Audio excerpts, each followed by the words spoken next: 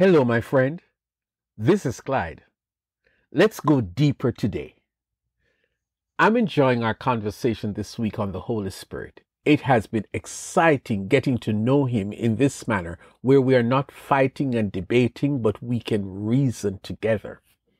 I hope you have been learning about the third person in the Trinity and no less a powerful person than God the Father or God the Son. So today, let us get right into our discussion as we seek to understand more about the Holy Spirit. Think about this. The Bible teaches that when one gets saved, the Holy Spirit comes to live inside of him. He takes up residence inside that person. The reality of that is supported by the scripture that says, "Greater is he that is in you than he that is in the world." 1 John 4 and verse 4.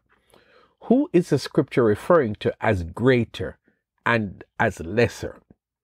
The Holy Spirit is greater than the enemy Satan, the same one Jesus describes as the thief who comes to steal, kill, and destroy. There is another thing about the Holy Spirit, however.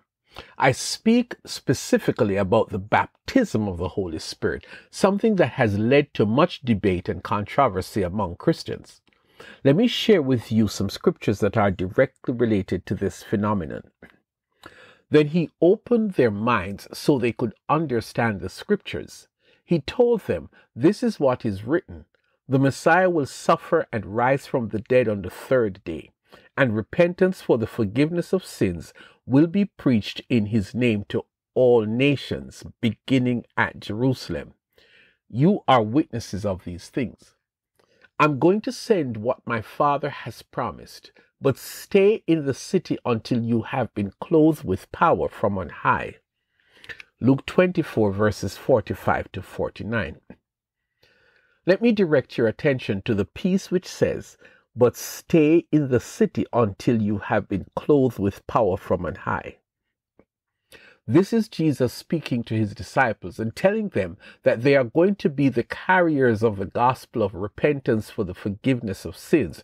And it is a message that will go viral. But, and this is significant, he told them to wait in Jerusalem until what the Father has promised arrives, when they will be clothed with power from on high. Sounds crazy, right? Well, let's continue. Later in Acts 1, we read something similar, but note the choice of words. On one occasion, while he was eating with them, he gave this command, "Do not leave Jerusalem, but wait for the gift my Father promised, which you have heard me speak about. For John baptized with water, but in a few days you will be baptized with the Holy Spirit." Acts 1 verses 4 to 6. So the one scripture illuminates the previous scripture. Jesus was therefore saying to the disciples that they should wait for the arrival of the gift that will clothe them with power from on high, the gift from the Father. What's this power Jesus is talking about? I don't want us to guess, because it is in the guessing that we create problems. I believe Jesus answered our question in his very last words before he ascended into heaven. Earlier on, we read a bunch of things that Jesus promised the Holy Spirit would do, but he did not say anything about power. But now we see him dropping the power issue in the conversation. So here's what he said before he went to heaven. "But you will receive power when the Holy Spirit comes on you, and you will be my witnesses in Jerusalem and in all Judea and Samaria and to the ends of the earth." Acts 1 verse 8. Are you with me so far? Jesus told his disciples that they were going to be his witnesses of the gospel. The repentance for the forgiveness of sins will be preached in his name to all nations.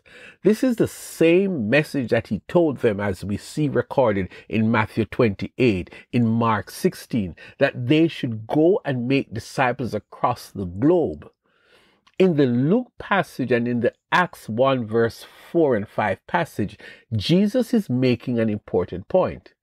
You guys are already appointed for this huge assignment. No doubt about it. I have chosen you. But please do not start preaching the gospel. Please don't jump into this great enterprise. Wait for the arrival of the gift, the Holy Spirit, whom my Father will send. And when he arrives from heaven, he will clothe you with power. He will baptize you in power. He will empower you. He will do all of that so you can be my witnesses, so that you can do a phenomenal job in spreading the gospel. Why Jesus? Why did they need the baptism of the Holy Spirit to empower them? And what's this thing about the power in any way? Simple.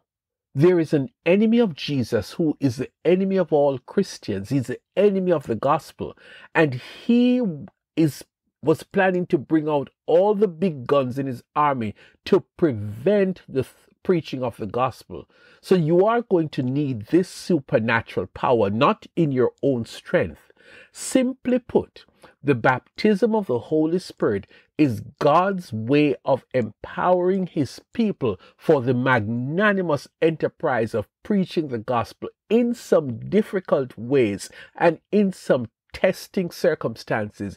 But with the power of the Holy Spirit, you will be successful, because that's how the church is going to be built.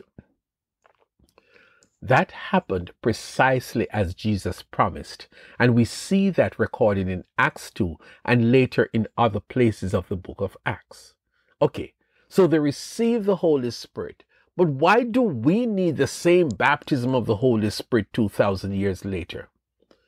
Because the assignment of preaching the gospel has been passed down to us. And just as those guys in the early church experienced the baptism of the Holy Spirit and did such an awesome job of spreading the gospel without fear and in a powerful manner, we too need that baptism. It's like this.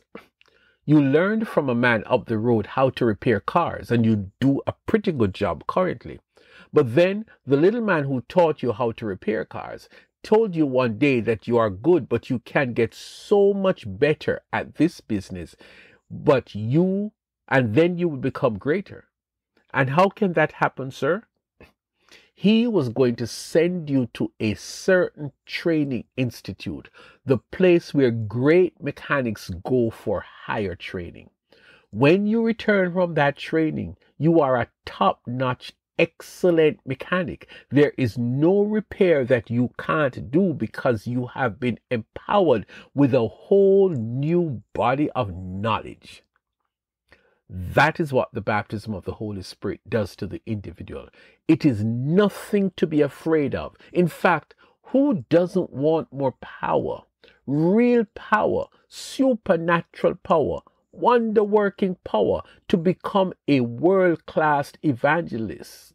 Okay, a powerful evangelist in your local community. That's what it is about. The baptism of the Holy Spirit is essential for the effective spreading of the gospel of Jesus Christ. To be continued.